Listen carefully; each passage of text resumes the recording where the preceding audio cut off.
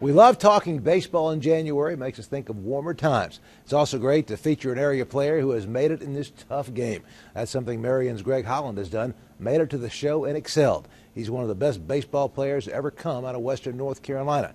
In this week's Game Changer, Luke Notstein caught up with the all-star closer to find out what's motivated him to get to the top in big league baseball.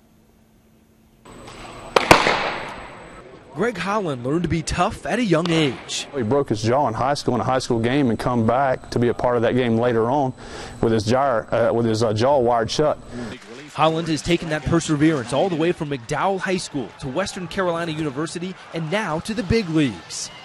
Got a lot of opportunities and kind of just had to keep working at it, and I'm very fortunate to be where I'm at now, and that's something that, you know, I try to remind myself day in and day out. Holland had a breakout year in 2013. He set the single-season franchise record with 47 saves for the Kansas City Royals.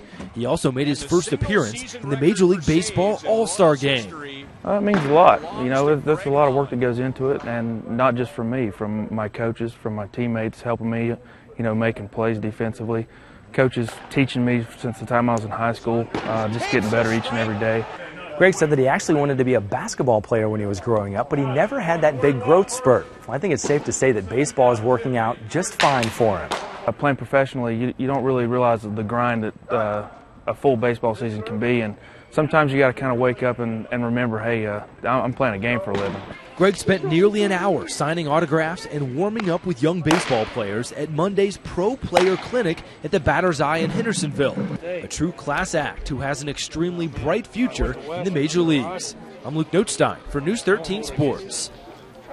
And, of course, he also started at Western Carolina, where he started really making his move, so congratulations to him. If you have anyone you'd like to nominate as a game changer, email us at sports@WLOS.com, or you can tweet us at WLOS_13. We'll showcase someone each Wednesday at 6.